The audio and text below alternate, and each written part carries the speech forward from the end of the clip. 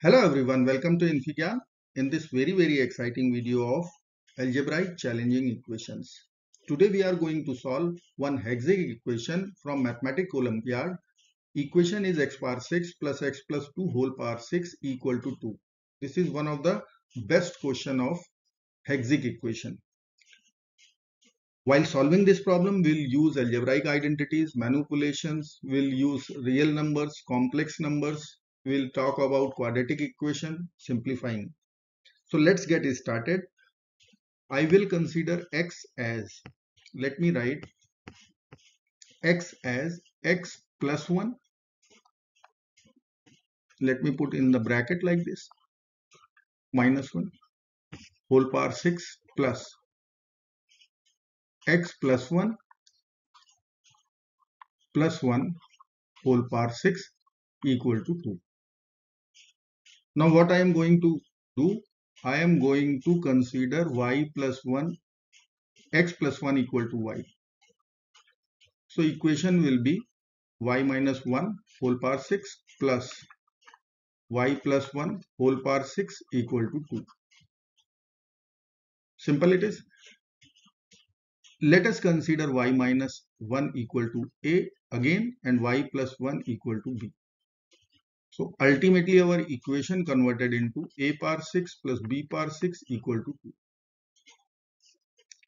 Let us talk about the value of a and b. So let me write here a equal to y minus 1, b equal to y plus 1. How it is useful? A power 6 is there, b power 6 is there. So shall we write this one as a square whole cube plus b6 as b square whole cube. Then we know one algebraic identity a cube plus b cube, that is a plus b. So let me write directly a plus b, done. A square, so a square whole square, so a power 4, b square, b power 4 minus ab, so a square b square equal to 2. No problem. Now see, next step I will write a square plus b square as it is, a power 4 plus b power 4. So it will come in the square of a square plus b square. So let us write that. So I will write a square plus b square whole square. Now consider that square. A square plus b square whole square. A power 4, okay, done. B power 4, okay, done. And then 2a square b square. But what is required here? Minus a square b square. So plus 2, what I should write here? Minus 3. Then it will give, after counter addition, you will get a square b square. Okay. Now things are looking easier. How?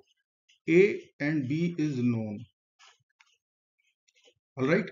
Now we will use this one to write a square plus b square and a square b square. How? See, a square, I will write y square plus 1 minus 2y, done. B square, I am taking square here, b square, y square plus 1 plus 2y, okay. A square plus b square, it is required in our equation. See, so I will add both the equations. What I will get? 2 times y square plus 1 minus 2y plus 2y will get cancelled out. Now what is left? A square b square. Okay, square is there. If I will write only in this manner so that we can see the difference of a square formula. If I will put bracket like this, you can see it is written a plus b, a minus b. So for which I am talking about? I am talking about a square b square. Once you will take the product of these two, then you will find out the difference of squares. Okay, so that formula will come. So what is that? I will write a square minus b square. What is a? Y square plus 1. A square, done, minus b square. So 2y whole square, 4y square. Now I need to only put the values. Let me put here a square plus b square. What is the value? 2 times, let me write 2 times y square plus 1. Done. In bracket a square plus b square whole square. So I will write the same square 4 times y square plus 1 whole square. Done. Minus 3 and this value. Complete. Minus 3 times. So let me write minus 3 times y square plus 1 whole square and plus 12 times y square. Alright. Equal to 2.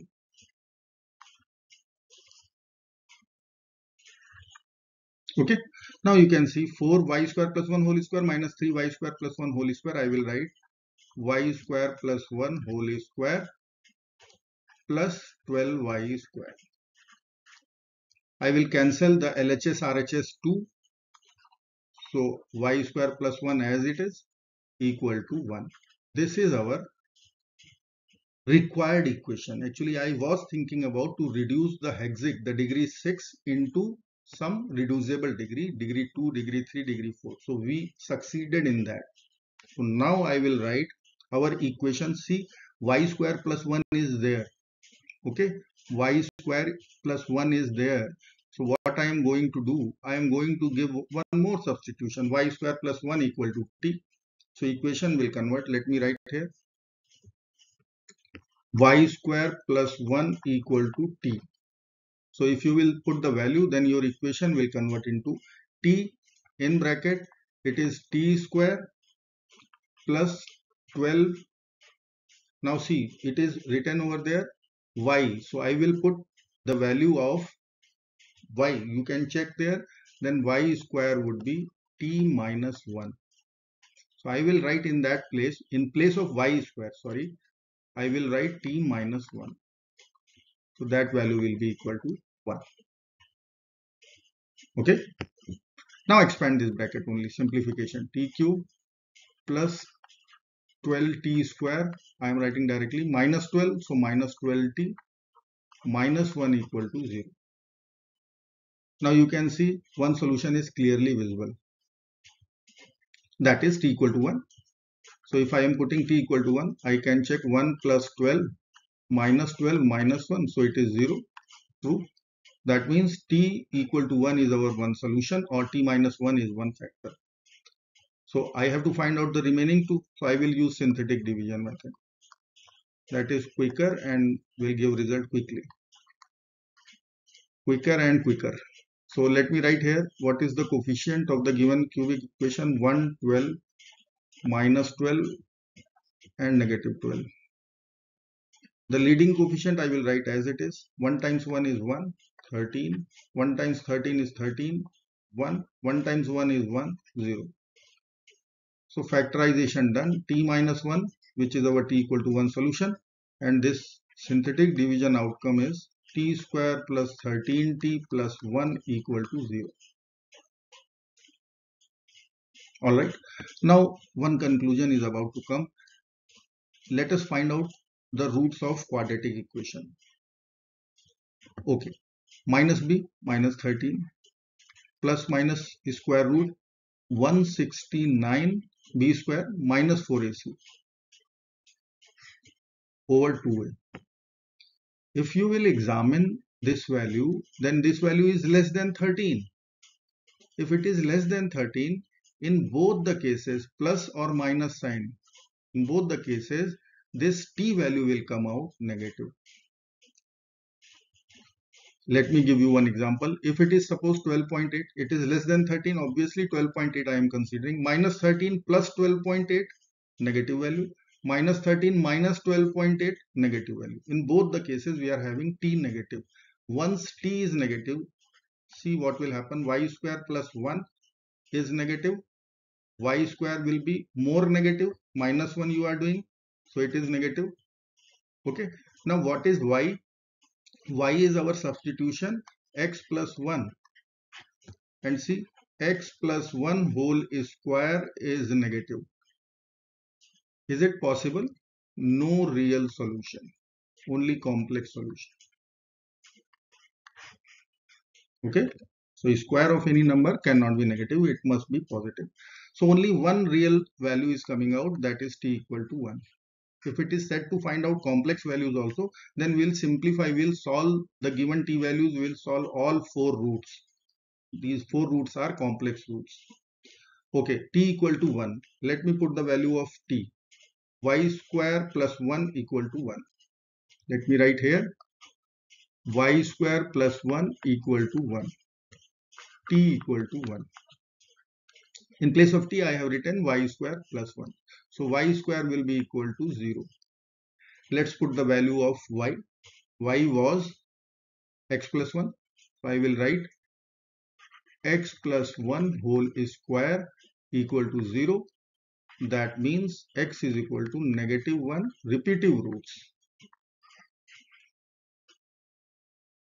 So for this Hexic equation, we are having 4 complex roots. I am not interested in complex roots because of it is not asked, and 2 real roots. Because of it is repetitive, so x is equal to negative 1 comma negative. It is repetitive. Okay, let's verify this value quickly. X is equal to negative 1. So negative 1 power 6 plus negative 1 plus 2 whole power 6 equal to 2. It will be 1. 1 power 6 equal to 2. 2 equal to 2. That means our answer is right. Only one real root x equal to minus 1 is there in terms of values. But if out of Hexic equation there are 6 solutions, so 2 are minus 1, the remaining 4 are complex. Alright, I hope you like this video. Thank you so much for watching. Do not forget to like, share and subscribe. Bye bye till next video.